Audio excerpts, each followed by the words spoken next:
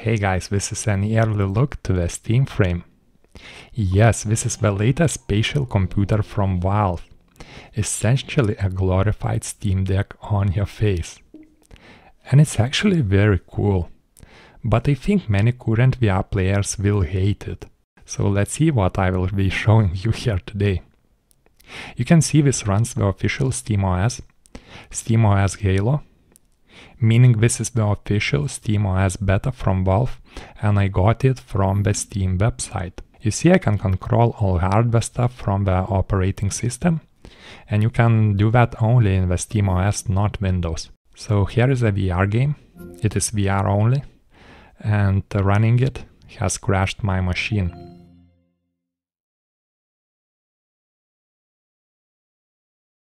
So I have restarted and did try again, and the game runs, but only in a flat screen mode. Well, you might say this is just a bug, this is a beta, but I will show you why this is by design. Why Steam Frame is not a VR headset, but a spatial computer for all the flat screen gaming, and maybe have a VR as a secondary feature. So basically this is a Steam Deck, but with a huge virtual screen. You see, I'm playing a flat screen game, but it kinda interacts with my room. It shines light and drops shadows through the screen. That is exactly a feature of what Apple calls a spatial computing. If you watch the Apple Vision presentation, basically all windows are blending with your room, they are dropping real shadows and interacting with objects around.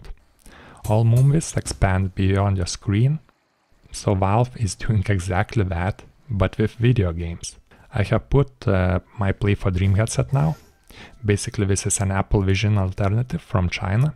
And you can see I have turned my room into the environment from the game. And I actually did not expect for it to work so well.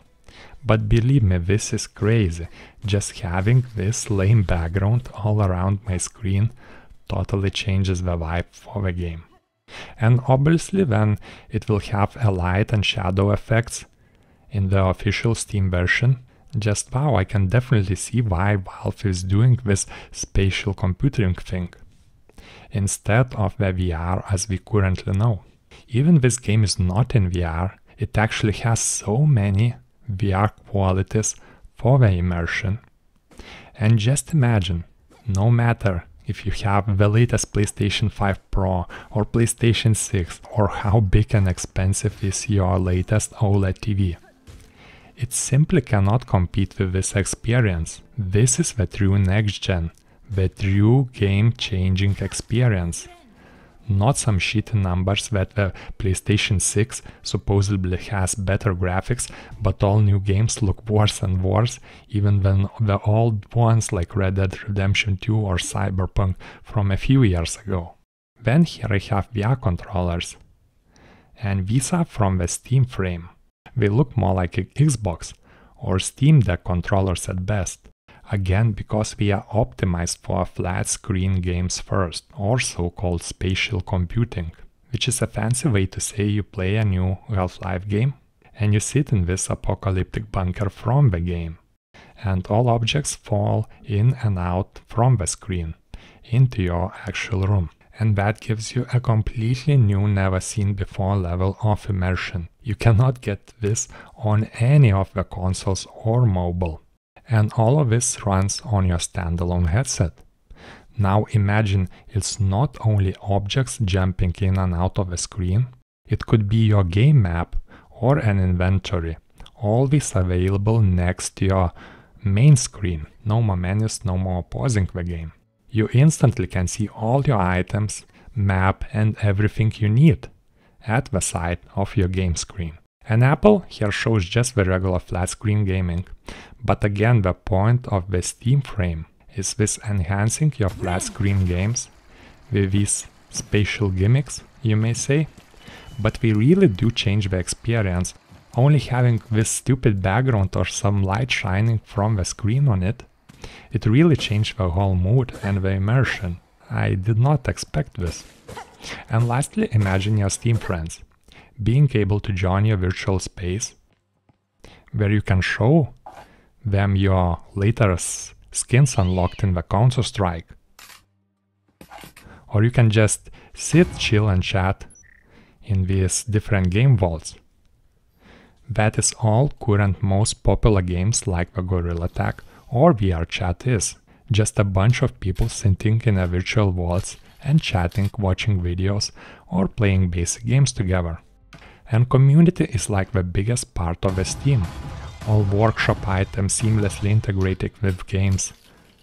It's exactly how they will integrate with this spatial computer. And why for developers this is so easy to add these bonus environments and make all the gun skins, hats and all similar little items available, like it's your Gorilla Tag. So Steam would instantly kill all those few VR games that are still successful and capture the market left with the silly skins and hats for your social VR.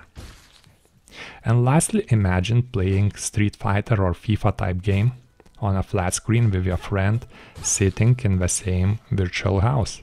That is again bringing all the ideas about console gaming together at a single home, except it's now a virtual home.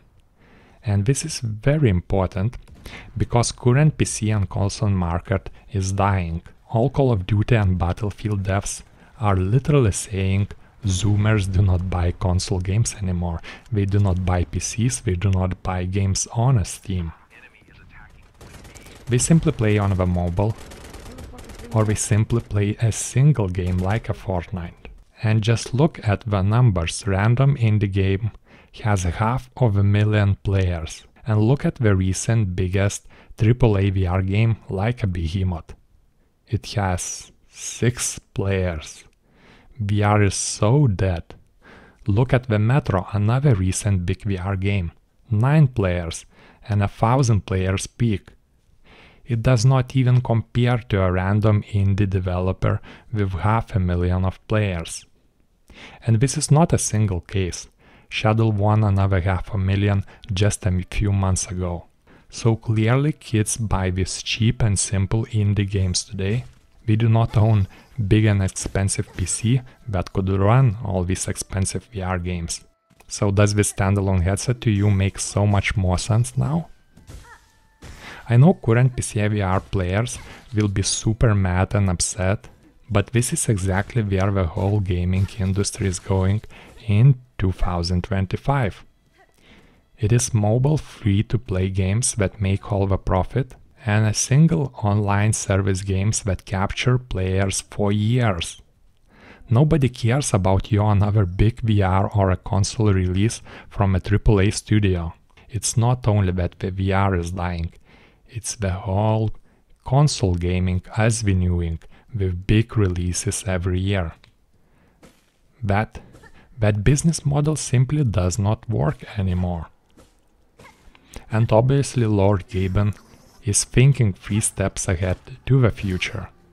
So I'm actually excited for the Steam Frame and all enhanced flat screen games it will bring, and all new users that will